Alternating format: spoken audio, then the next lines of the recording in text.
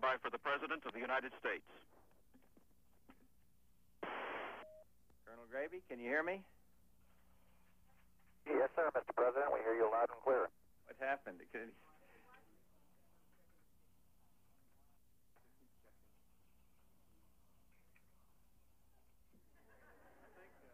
you guys hear me up there all right? We hear you loud and clear, Mr. President. Loud and clear.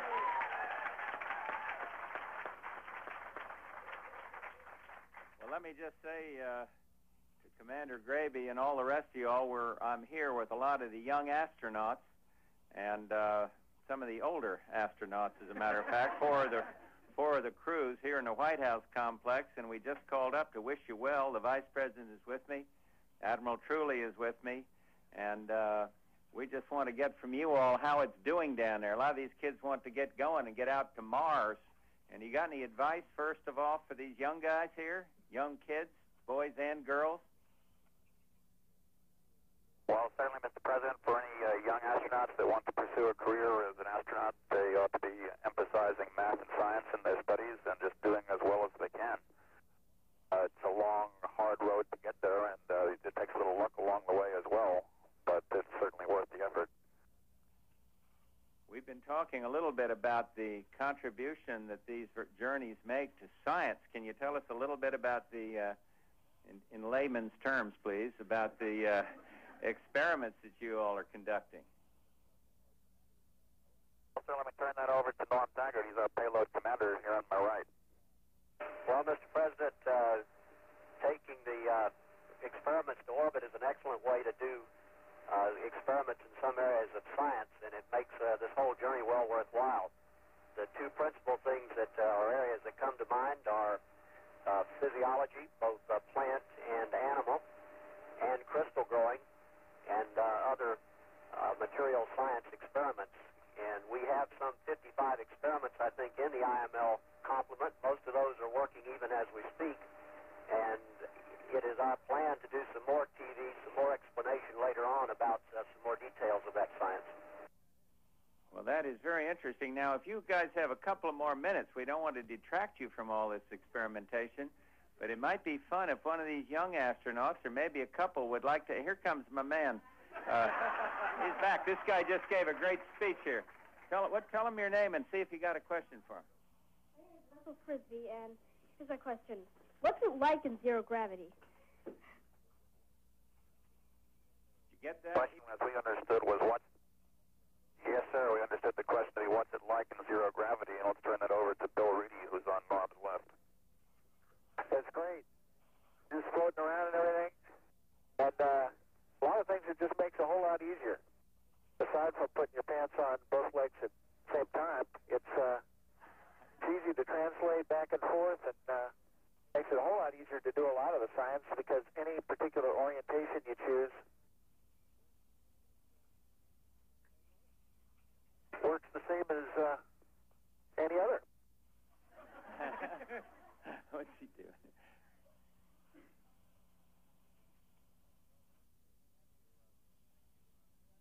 That makes it all very clear. Thank you. Any other? You come on. You come up and ask one. This is a rare opportunity. Fire away. I wanted to know. So they can hear it. I wanted to know what was your favorite experiment you've taken up so far? Well, that sounds like a good question for Steve Oswald, our pilot, to answer. Steve's over here on Bill's left. Actually, I guess I'm not sure that being in the front of the bus, we're working the experiments all that hard, but we've got the IMAX camera aboard, and Bill and Ron and I have been having a great time taking those movies that you see on the big screen.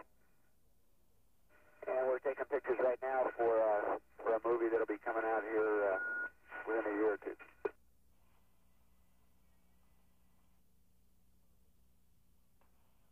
I would like to... Breaking out the camera for the IMAX. Oh. So just show that to you, how big it is. They're asking about what's great about zero G. Well, this camera on Earth probably weighs about 110, 120 pounds. And even a big moose like ours has trouble hefting it but you can see you can quite easily do it with just fingers.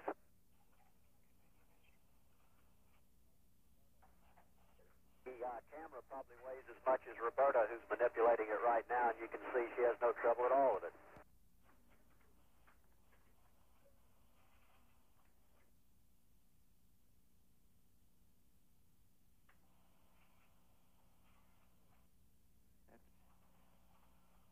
That's great. You have one? Mr. President, the one crew member. Which one do you like better, being in space or being on Earth? Well, I'd like to introduce our Canadian payload specialist, Roberta Bonder, who will be glad to answer that one. Well, actually, living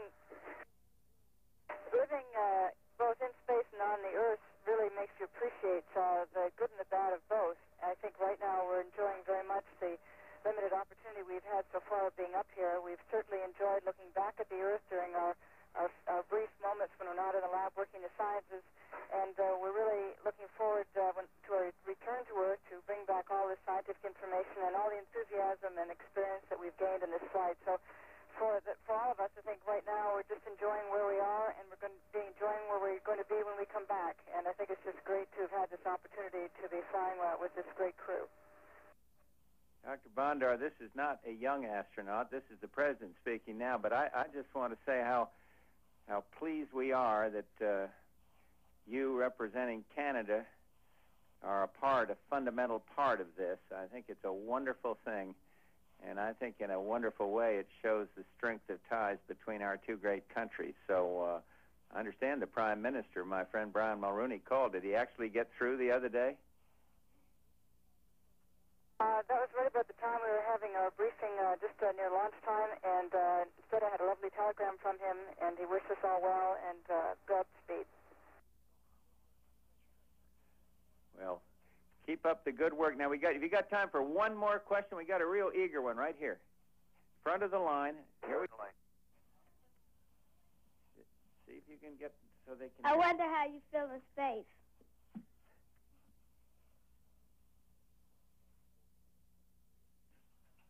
I think the question was, how do we feel in space? Yeah. Well, in space, it takes a little bit of time to get used to it. When you first get up, you might feel just the slightest bit queasy or so, but by about today, this is our third day in space, we're beginning to adapt pretty well. I think you can see we all feel pretty comfortable up here. So after you get over the initial adjustment, you can live in space quite well and do things that you do on Earth. Well, some of the older astronauts are actually in space now, and anything that can give you the enthusiasm that a kid has got to be a great experience, and I feel like I'm about 12.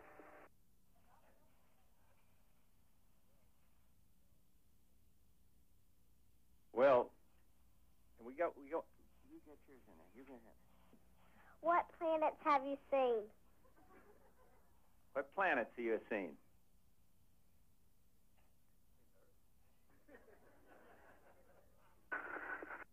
Well, of course, we got the world's greatest view of our world, but on some of our night passes, we could see Saturn and Jupiter and Mars and Venus. It's really spectacular up here. Hope we could go to Mars here one of these days. Well, we're going to keep trying to get this program geared up to do just that, and maybe, just maybe, Colonel, one of these kids here today will be a part of that. Maybe sooner, maybe later, but I'll bet one of them will be a part of that mission. But listen, I'm told we gotta run on, but we got a lot of eager questioners, but unfortunately, I guess we don't have the time. But we certainly want to wish you well. Your fellow astronauts are standing here quietly in the shadows, and I know that they are wishing you well, the successful conclusion of this productive journey, and you have our blessings and our support. And keep up the fine work. You're on the cutting edge, and you're setting a great example for the rest of our country, the rest of the world. Congratulations, and thanks for taking the time out. Well, thank you, Mr. President. We certainly want to thank you for taking the time. I want to wish all the young astronauts luck in their careers.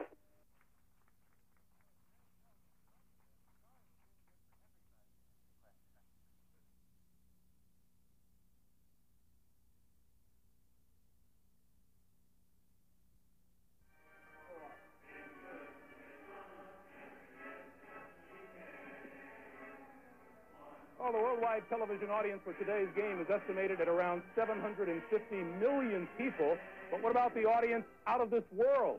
Joining us now live from the Space Shuttle Discovery in orbit some 163 nautical miles or 3,300 football fields above the Indian Ocean on the opposite side of the planet. From Minneapolis, our shuttle commander, Ron Gravy. He is the gentleman in the Redskin hat. I wonder who he's pulling for, Greg. Pilot Steve Oswald. Welcome to the Super Bowl today, gentlemen. Tell us, we see a lot going on there. What are we looking at?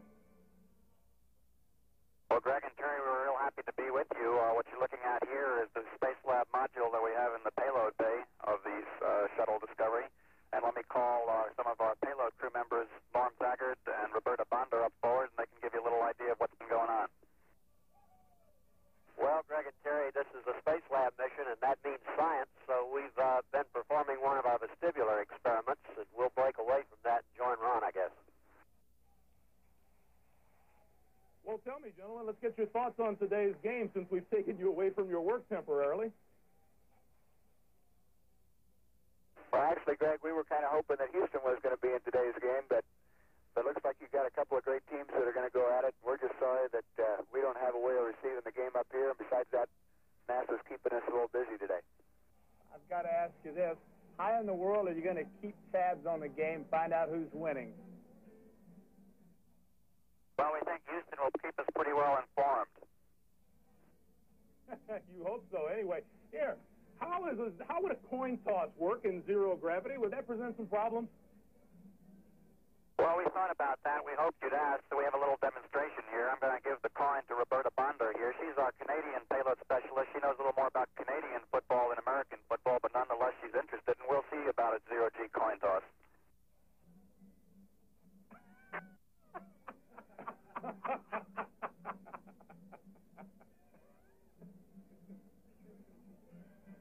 Unbelievable. I don't suppose we should call heads or... Greg? Looks like it's heads, Greg. Terry and Greg, as you can see in zero-G, the coin never comes down, so we'll just have to defer the coin toss for the official pregame ceremony. Well, we hope they'll keep you advised of what's happening, and we sure appreciate you having taken time out of your busy schedule. We wish you a terrific mission and a happy touchdown next Wednesday. Thanks very much. We're delighted to have taken part. And, of course, we are looking for our fair share of touchdowns here today. Well, we waited almost 2.5 hours to say this. When we come back, our final thoughts.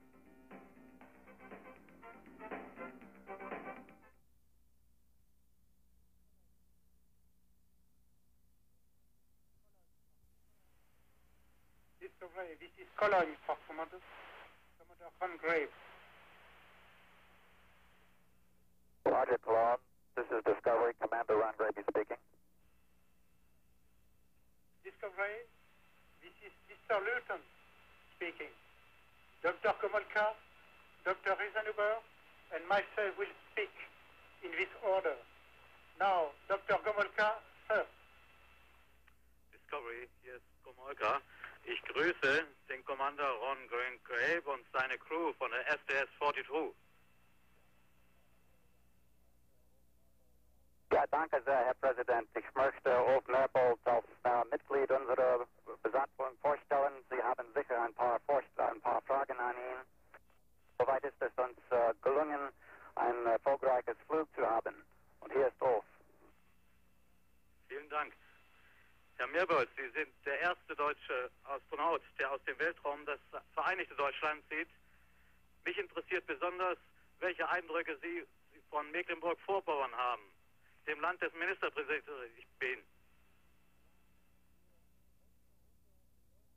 Ja, die letzte Runde um die Erdkugel sind wir über Mecklenburg-Vorpommern hinweggeflogen. Das ist jetzt gerade eine Stunde her. Und jetzt sind wir schon wieder über dem Atlantischen Ozean und werden in 20 Minuten über Südfrankreich fliegen. Es ist natürlich immer sehr schön, wenn man das eigene Heimatland aus dem Weltraum sieht, aber es dauert nur eine Minute, dann ist man nicht nur über Mecklenburg-Vorpommern, sondern über ganz Deutschland drüber hinweggeflogen. Herr Merbold, ich weiß, dass Sie einen Teil Ihrer Freizeit opfern.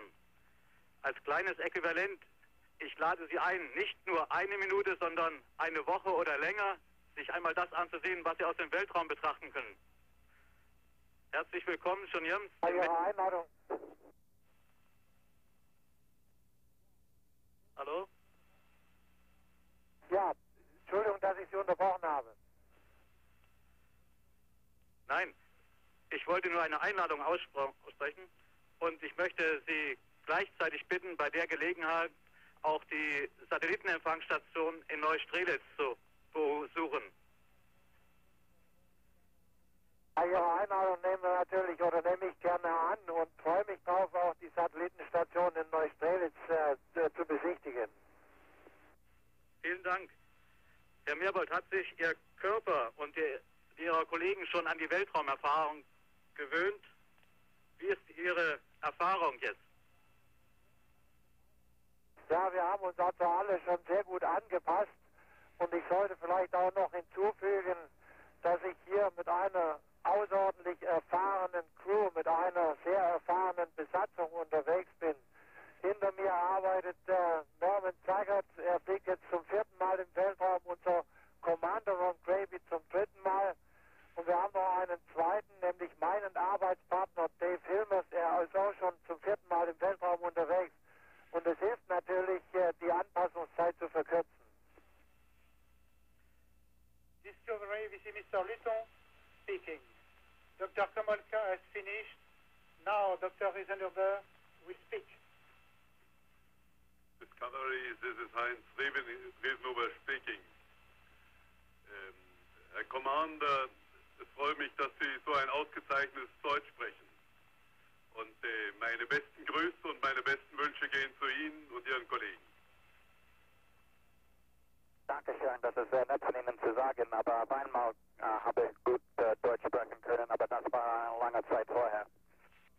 Es ist schön, dass Deutsch eine selbstverständliche Sprache auch im Weltraum wird. Herr Merbold, Danke. wir haben ja vor 9 Jahren schon mal miteinander gesprochen, als Sie zum ersten Mal im Weltraum gewesen sind. Sie haben jetzt bei Ihrem Flug den größten Teil Ihrer Arbeiten erledigt. Und was ich jetzt in den Gesprächen mit vielen Leuten höre, ist, was erwarten Sie sich von den Ergebnissen? Hilft es uns, was Sie im Raum tun, hier auf der Erde, um unsere Arbeit voranzubringen? Ja, mit Sicherheit. Die Missionen, an denen ich bis jetzt beteiligt war, sind immer sehr ergiebig gewesen, was die wissenschaftliche Ausbeute angeht. Und dieses Mal wieder, wir haben sehr viele Experimente, die sich mit der menschlichen Physis beschäftigen, insbesondere mit dem Vestibularorgan. Außerdem sind wir bestrebt, gute Einkristalle herzustellen aus Materialien, die auch große praktische Bedeutung haben, als Röntgendetektoren oder Infrarotdetektoren. Und ich bin persönlich optimistisch, dass die meisten Experimente sehr gute Ergebnisse erbringen werden. Herr Merbold, ist ja über die einzelnen Experimente hinaus eine großartige Sache, wie sich eine internationale Partnerschaft entwickelt hat. Einer Ihrer Kollegen wird in 6 Wochen zur russischen Raumstation mit mir fliegen. Und in einem Jahr werden wir die nächste D2-Mission haben. Wo sehen Sie eigentlich in der langfristigen Strategie aus der Distanz des Weltraums betrachtet die Möglichkeit, dass so eine internationale Zusammenarbeit hier uns helfen wird, auf der Erde friedlich zusammenzuleben und unsere Probleme zu lösen, die wir hier unten haben? Ja, das ist natürlich ein abendfüllendes Thema. Meine amerikanischen Freunde und Kollegen und ich genießen ja das Privileg, unseren Globus in 90 Minuten zu umrunden. Und da werden die einzelnen Länder, aus denen wir kommen, eigentlich sehr irrelevant.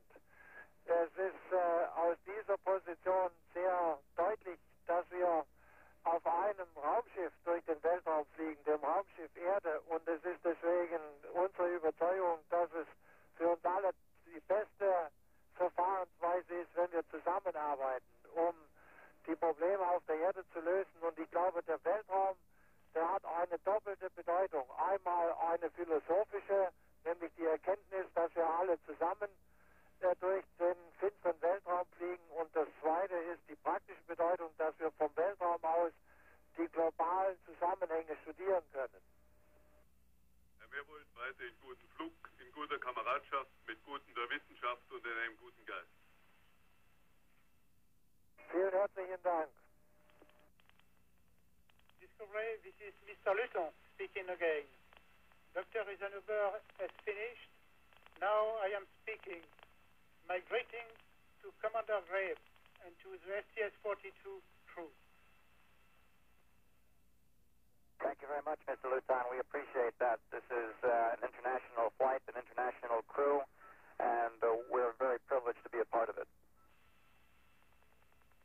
Discovery, 6 Europeans are flying this year in space. How do you feel about this? Well, I think space is a unique place to do scientific experiments for various reasons. There's weightlessness for a very long period of time. There's no atmosphere. And we also have a global view such that we can study our own home planet. And therefore, I think there's a tremendous potential for scientific experiments. We will soon reach the turn of the century. How do you see the next steps of ESA in space?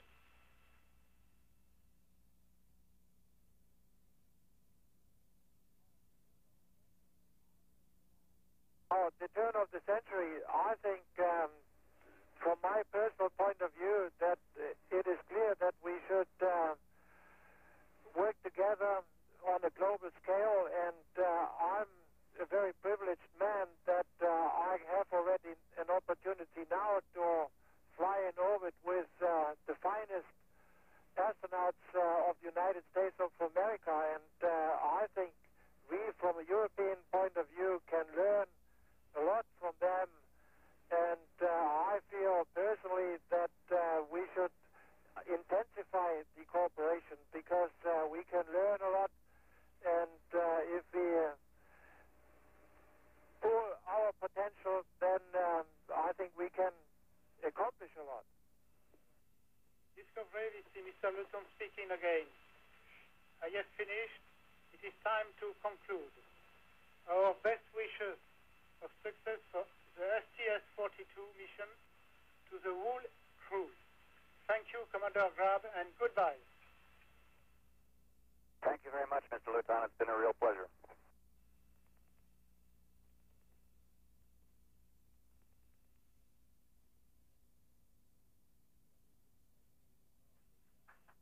Discovery Houston, that concludes the call. Great job. Thank you.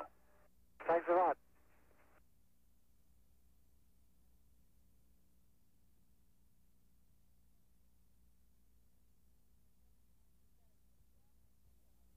Discovery Houston, we've got a good downlink video of you. Are you ready for your call from Canada? Houston, Discovery is ready for the call from Canada. Toronto, Houston, please go ahead with your call. Discovery, this is Toronto for Commander Ron Grabe. Toronto, this is Discovery, Commander Ron Grabe speaking. Your voice quality is loud and clear. Good evening, Commander Grabe. This is Jay Ingram at the Ontario Science Centre in Toronto. Prime Minister Brian Mulroney is standing by in Ottawa, and the Minister for Science, William Weingard, is with me, right beside me here in Toronto. Congratulations to you and all your crew on a very successful flight so far. Well, Jay, on behalf of the entire crew of IML-1, we'd certainly like to thank you. We have been very fortunate so far. The flight's gone very well. We're very pleased with that. At this point, I would like to turn things over to and introduce Dr. Roberta Bonder. Good evening, Jay. Hello, Dr. Bonder. To start things off, the Right Honourable Brian Mulroney, the Prime Minister, is waiting in Ottawa, and he's ready to speak with you right now. Good evening, Roberta, and congratulations on becoming Canada's second space traveler. As you know, this is a year of celebration in Canada, our 125th birthday, and your flight has captured the imagination of all of your fellow Canadians probably in a way that you couldn't have imagined. And the success of this international mission has demonstrated to the world that anything can be achieved with dedication and cooperation. And I'm delighted to have this opportunity to congratulate you on what you and your colleagues have achieved so far, and to wish you all well. Thank you very much, Mr. Prime Minister. It's been indeed an honor and a privilege to be on board this particular mission. We've had a great deal of science accomplished so far in this flight, and we still have a couple more days, we hope, to be able to do a little bit more. We've enjoyed being with each other and working with each other and learning new things about the world and about how we work and how we view science. And it's just been a fantastic experience, and I just can't wait to get back and start telling people all about it. Roberta, I spoke earlier today with Ken Money, who told me that you had spent a little time just studying countries as they went by. And I understand that you caught a glimpse of Canada during your mission. What struck you most during the sight? Well, it's lunchtime today. I had a tape on, I had a cassette tape on at the front, and I actually had a recording of that I had recorded for me before I came up here of Canada. And I just happened to go up to the flight deck, and we were going right over Canada, and it was just fantastic. Although it's wintertime, and we were going over the northern part of Canada, we went across the Northwest Territories, down across into Quebec and Ontario, and you could certainly go back and you could recognize all the land features. It was just absolutely fantastic. There were very, very few clouds around. And I must say that for people who think that our country, when it's wintertime, is not exciting, let me tell you, it's exceptionally exciting from space. Very, very clear. And I just can't, I wish I could just have a foot down and walk across every mile of this beautiful country, because it just looks so exciting from up here. It's just beautiful. Roberta, vous êtes dans l'espace depuis déjà 7 jours. Est-ce que la vie dans l'espace est très différente de la vie sur Terre? Parce que vous venez de dire que un peu mon pays, c'est l'hiver. Oui, bien sûr, il y a beaucoup de différences dans l'espace. Par exemple, pour les repas, si vous voulez, c'est possible de manger le yogourt, par exemple, mais c'est possible dans l'espace de jouer avec la nourriture. Par exemple, le yogourt, c'est comme ça. Avec le cuir. C'est pour le repas, c'est nécessaire aussi de fixer solidement sur le mur, le plancher, le plafond. Sur n'importe quelle surface, on doit utiliser, parce que c'est la même chose. Le mur, c'est le même que le plafond, le plancher, c'est la même chose. Et c'est très intéressant. C'est excellent pour la diète. La diète, ce n'est pas exactement comme la cuisine francophone, mais pour l'espace, il y a les petites bonbons de sirop d'érable, par exemple. Roberta, Canadians across the country have been following your mission with great interest and pride. I wonder if you have a special message for them tonight. Well, I think our country has much to be proud of in terms of things we've accomplished for our own country, especially in the field of science. I'm very, very proud to be a Canadian as part of this crew. And I think that all Canadians should be very pleased with the things that we do, different things, the variety of things we do, and the wonderful things that we share in our culture and our spirit. I think our country has great potential, and I think it's up to each one of us to be sure that we achieve our potential, especially the young people. Well, Roberta, all Canadians are proud of you and what you've achieved, and I'd like to congratulate your other crew members as well on this splendid achievement. And on behalf of all Canadians, wish you all a very safe journey home. God bless you all. Thank you very much, Mr. Prime Minister. Mr. Prime Minister, on behalf of the entire crew, thank you very much for those wishes. Dr. Bondar, this is Jay Ingram back in Toronto again. Thank you very much, Mr. Mulrooney. I have with me the Honorable William Weingard, the Minister for Science, and I think he'd like to take over and talk to you now. Well, Roberta, it doesn't seem possible that when you graduated from the University of Guelph, that all these years later we would have the opportunity to talk like this. It is quite thrilling for us. I have 700, Thank you very much. 700 people in the Ontario Science Centre, 200 of whom are children, many Girl Guides. They have asked me to ask you one special question. What's it like up there? Well, it's very, very exciting. It's really something to be able to just float around and drift around and just sort of at nighttime not worry about your pillow or your bed. And you have to have good buddies like Commander Graby here to grab you back down to earth a bit up here in space. But the most exciting part of it, besides working the science, is to be able to have some perspective on where we are in the world today and to be able to look down from space on a beautiful planet. There is a crisp, beautiful, clear, brilliant blue atmosphere that we see, and we see it all the time. We have been in the sunlight on the orbiter for days. We haven't had night for a while. We haven't had the darkness shine on the orbiter yet. And it has been absolutely incredible looking down and seeing all the countries without boundaries, everything blended into one. And you can't see people down there. Sometimes you can see the results of the work that people have done. But for the most part, you get this incredible feeling that the whole world is such a unique place and is all one. And we should try to preserve it that way. And I really feel very, very strongly that we are certainly an all-one planet. Some of the children also have an interest in the Canadian IMX motion picture camera. They want to know if it's still functioning well on its 9th journey into space.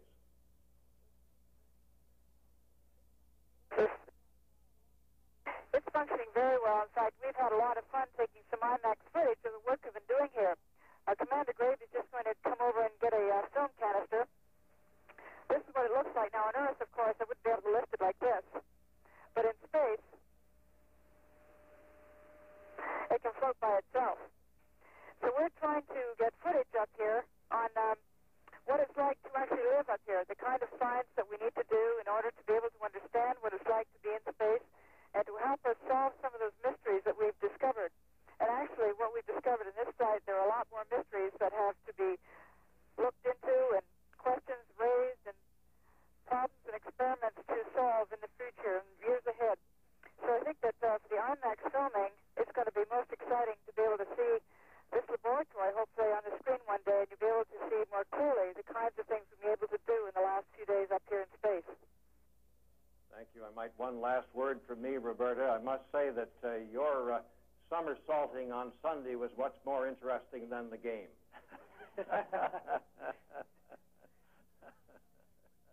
Well, thanks very much, and I want you to know that Yankee tender and Canadian tender are worth the same up here. This is Jay Ingram again, Dr. Bondar. Thanks very much for taking the time to talk to us, and thank you also, Commander Graby, for setting time aside for us to be able to talk to you both from Toronto here, William Weingart and myself, and for the Prime Minister, Mr. Mulrooney in Ottawa. Thank you very much. Thank you. Thank you.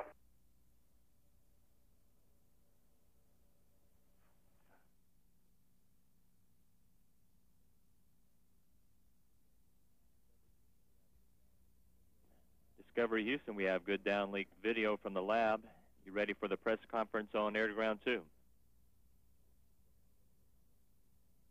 Houston Discovery, we're ready for the conference. Roger, Discovery, stand by from the Marshall Press Center. Marshall, go with your call. Discovery, this is the Marshall Press Center. We're ready to begin the press conference if you are. Marshall Press Center, you're loud and clear, and we're ready to begin. Good morning. I have a question for Dr. Bondar. We don't have too many Canadians in space, so I'd like to start off with her. It's Mike Omelis from Broadcast News Canada. Dr. Bondar, I wonder if you could describe those 3 hours sitting in the shuttle waiting to take off last Wednesday. What was it like? What were you thinking about? And then could you describe that ride up to the heavens?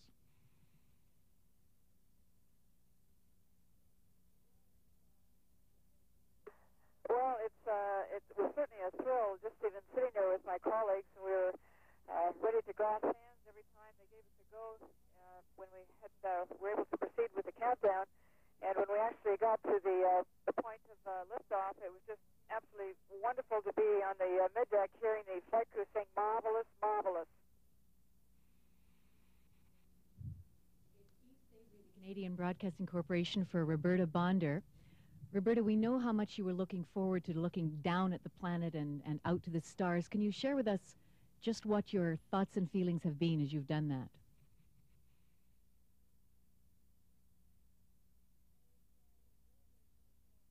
Well, it's very, very difficult to describe, and I think that's what everybody says. My impression of the planet Earth is there's certainly the title of Blue Planet is a good one because the crisp, shiny, bright jewel that we have, we could see the limb of the Earth when I first got to the window. It was one of the first things I wanted to do. And it was very, very exciting for me to be able to look down. And when I first came over Canada, it was the biggest thrill imaginable, winter or no winter. It has to be, it's just absolutely beautiful and spectacular. And I'm coming back to Earth with a feeling that there is absolutely nothing boring. There is no boring place anywhere in this whole planet. Joanne Arcan de Radio-Canada, une question en français pour le docteur Bondar.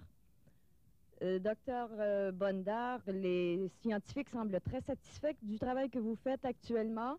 Est-ce que c'est véritablement un défi de faire des expériences qui ont été préparées par 200 scientifiques? Je m'excuse, mais c'est très difficile de vous comprendre. Est-ce que c'est possible de répéter la question ou peut-être en anglais, si vous voulez?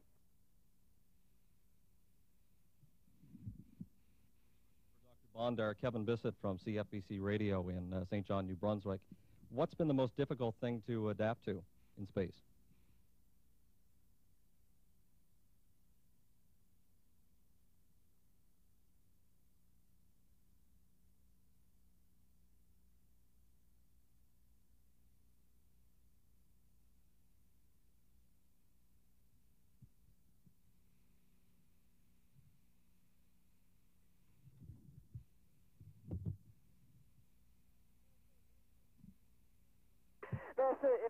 Si la question c'est au sujet des expériences dans l'espace, c'est très difficile pour les scientifiques dans l'espace de faire des expériences exactement comme sur la Terre parce qu'on doit flotter dans l'espace et il y a beaucoup de temps. On doit avoir beaucoup de temps de faire des expériences ici que la Terre, que sur la Terre. Okay, again, it's Kevin Bissett from CFBC Radio in St. John, New Brunswick. Dr. Bondar, if you could tell us what's been the most difficult thing to adapt to in space. Well, for me, it's been really easy with this crew that we're having here. Everybody has a lot of experience in space flight, and they've been able to help me a lot.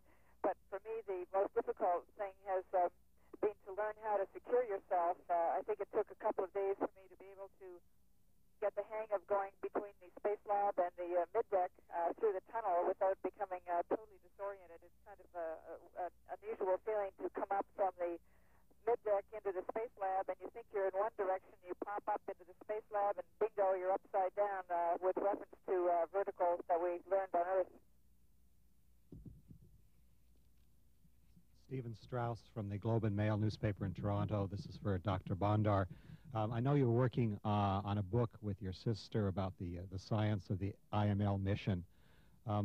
What will you put in the book now or emphasize having actually flown that you might not have put in before? Well, I've been trying to keep some rigorous notes and a daily diary on tape about some of the aspects of doing science in space and some of the things that we need to not only tell the young people who I hope will read the book, but also our scientists who want to put on experiments in space flight. I also would like to include a little bit more about daily living up here because it is fun. We've had a good time together, and there are a lot of little tricks that you learn up here and a lot of experience that you can gain from others in terms of trying to make this a wonderful environment in which to live. For Dr. Bonder, Yves Savory, Canadian Broadcasting Corporation. The question that you were asked in French, Dr. Bonder, you had said it was the biggest open book exam of your life. How has that played out? Well, it was not an underestimation, let me tell you. When you first start up, at least for me, here in the Space Lab, we first started up the series of experiments, you work with sweaty palms because you know how much work the scientists have put into putting the experiments together. We only hope that the data that they're going to get back from this space mission will be reflective of all our caring and effort that we put in up here.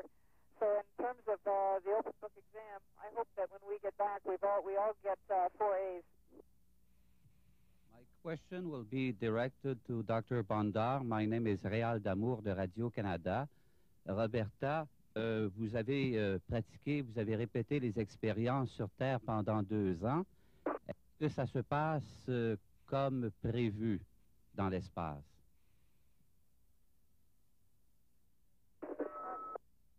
Bonjour Réal, est-ce que c'est possible de répéter la question? Maintenant, je pense que c'est possible de vous écouter.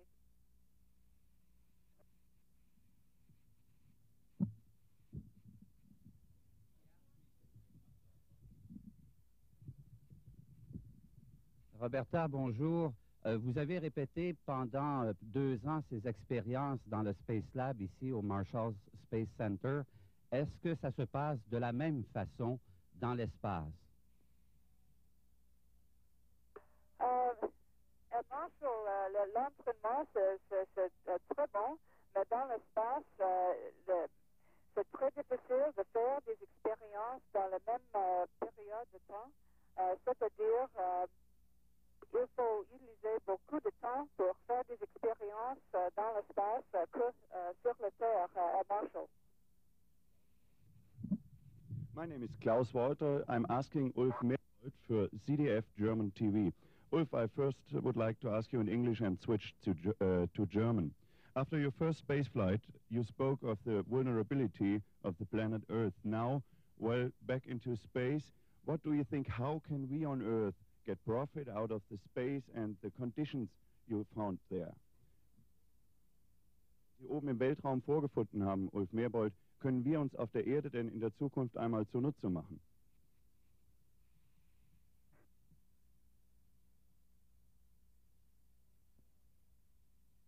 I think there is no question. Space flight, from my perspective, has a lot of potential. First of all, we use space as a unique laboratory and do experiments in all different scientific areas, Earth observation, material science, life sciences, and so on. And all the knowledge gained there will help to make life on Earth better.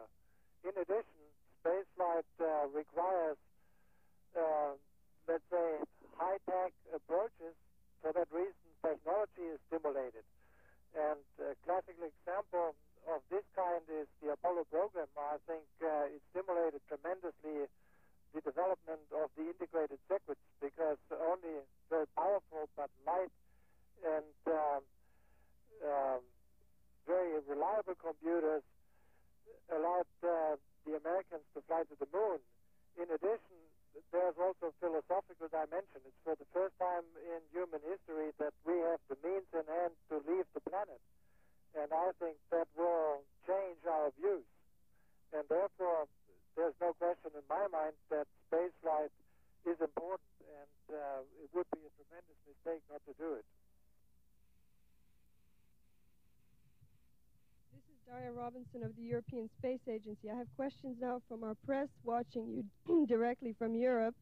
The first one from Piet Smulders, Dutch space writer of VARA Television. Ulf, almost 10 years ago you made your first space flight. Is there a distinct difference between your personal experience then and now from a psychological and physiological point of view? Now, my first space flight was 8 years ago. I think I'm 8 years older, but that makes it easier for me.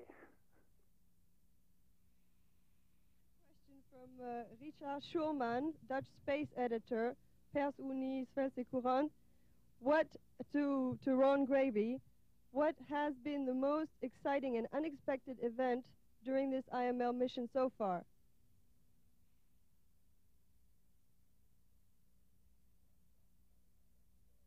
Well, the most exciting event for any space flight, I think, really has to be the ascent phase. The first 8.5 minutes, you're really at the focal point of the unleashing of a lot of power, and regardless of what happens after that, that's still got to be the most exciting thing that you're going to experience.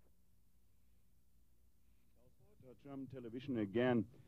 Ulf Merbold, do you think that, in your opinion, should space exploration continue in national programs, or do you see any chance to get more cooperation instead of more competition, even through the costs will be reduced? Oh, my mind is very clear. I'm in favor of cooperation. And I think the IML flight, the flight we are on right now, is a classical example for a cooperative program, because we have an international crew, we have experiments from many different nations, and I think that is the way to do it. Ulf Merbold, was würden Sie sich denn von den Deutschen wünschen in Sachen Weltraumpolitik? Muss mehr für die Weltraumpolitik, für die Erforschung des Weltraums in Deutschland auch der Jugend beigebracht werden?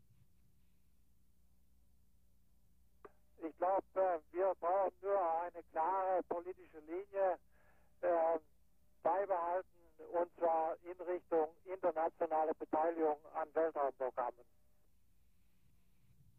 Another question for Ulf from Ralf Hupertz from Raumfahrtinfodienst. After your second experience in space, what advice do you give to future colleagues who will be exposed on Columbus to long-duration flights?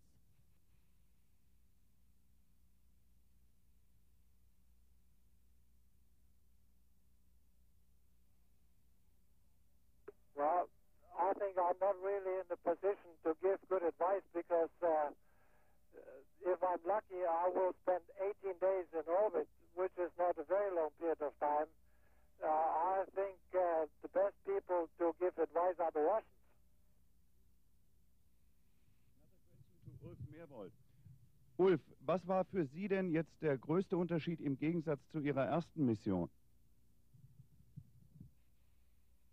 Ja, die erste Mission, die ist für mich etwas aufregender abgelaufen als die zweite. Ja, aber ich glaube, das ist immer so im Leben.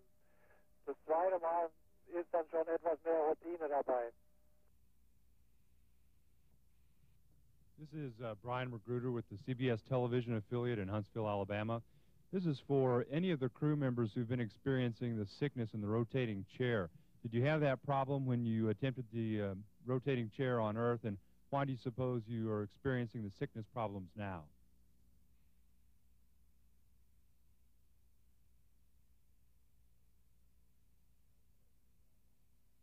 Okay, well, somehow I managed to get this one. The rotating chair can be a challenge at times, but I think in general we've been able to get through most of it. A lot of folks, probably about 2/3 of folks, are a little bit queasy on the first couple of days. Anytime you're doing any motion, it tends to exacerbate it. The chair induces motion, so as you might understand, it also exacerbates any queasiness you're having. Good morning. I'm Kerry Martin from the NBC affiliate here in Huntsville, Alabama. Lieutenant Colonel David Hilmers, I read that you've become fairly relaxed in this nauseating motion experiment. What is your mindset going into some of these experiments? Are you personally and genuinely interested, or is it more like a giant playground where you get to play with the toys, and do you leave the interpretation for the doctors and scientists here on Earth?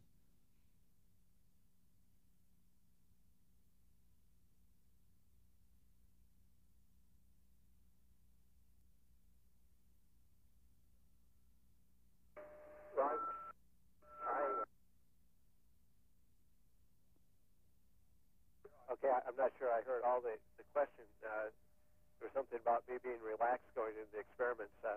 I actually have found the MBI experiment to be one that I have difficulty sometimes staying awake during. And I found myself today trying to sing the Marine Corps hymn or any other song that has a lively beat to try to stay awake. But I find it kind of relaxing.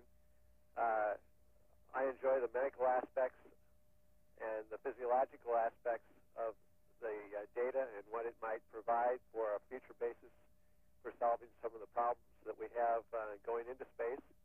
And I look forward a great deal to finding out what the results will be. We've all put a lot of effort into training for this, and here on orbit, riding the chair. And when we get back home, we're not finished yet. We still have a few more days of data collection to take yet. So we're going to be most interested in seeing whether our results will be as fruitful as all the work that we put into it. Robert Donovan with the Birmingham News. I've been impressed by the bilingual international crew aspect of this. When are we going to begin to see some Russians up there with you, and do you have any influence you can exert? You're going to try to do that.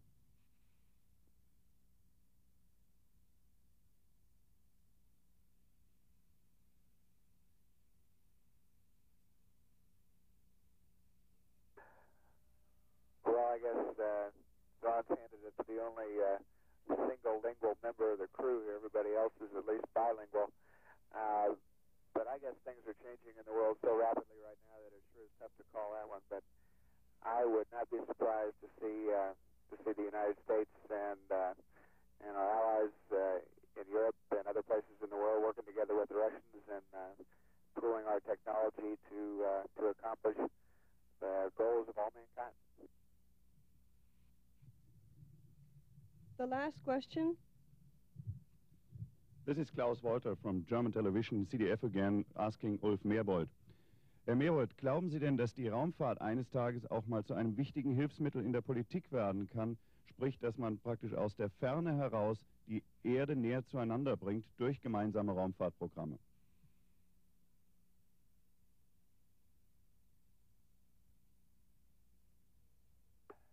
Würden Sie Ihre Frage bitte nochmal wiederholen? Ich habe leider nicht alles verstehen können.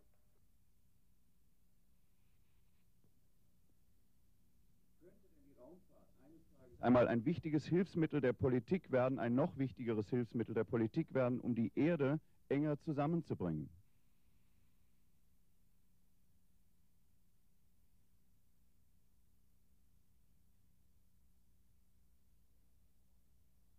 Wir Astronauten haben ja den meisten Erdenbürgern das Privileg voraus, diesen Globus in nur 90 Minuten zu umrunden.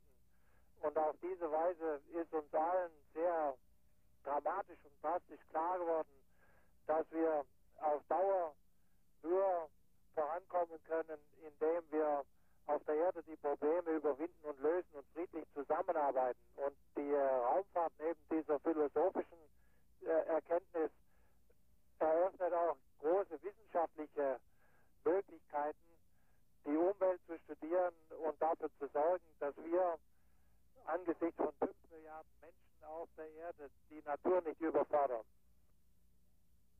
Thank you, Discovery. That concludes the questions from the Marshall Press Center. Stand by now for questions from the Kennedy Space Center in Florida.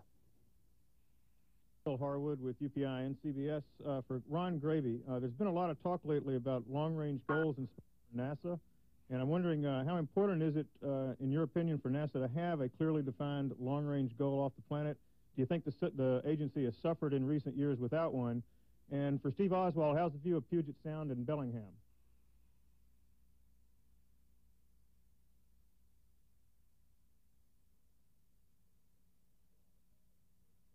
Well, I guess I'll take the first one.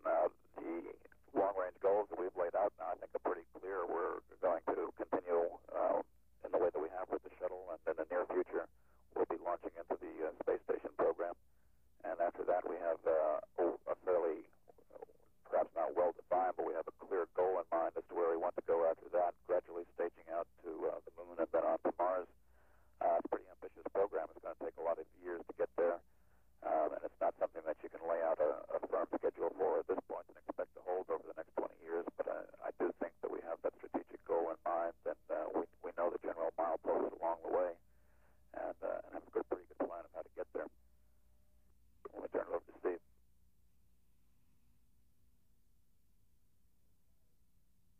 As far as being able to find Puget Sound from up here before the flight, I looked at the flight plan and counted up 11 passes where we had a chance to see Puget Sound during the daytime. And so far, I've been completely out of phase with when the weather was good in Puget Sound. I've been working back in the lab, and when it hasn't been busy in the lab, it's been cloudy over Puget Sound, which is, I guess, not uncommon for this time of year. This is Marcia Dunn with the Associated Press. For either the commander or Dr. Thagard, both of you indicated yesterday you wanted to keep some light workloads on the extra day in space. Are you being overworked up there, and do you feel it's taking a toll? If I could break in momentarily, we'll be LOS 1 minute. Pick you up at 0857. We don't think we're being overworked. As a matter of fact, I think both ships from time to time have asked for some more stuff to keep busy. We are concerned, however, that we have to do baseline data collection on R+0, and traditionally crews are pretty tired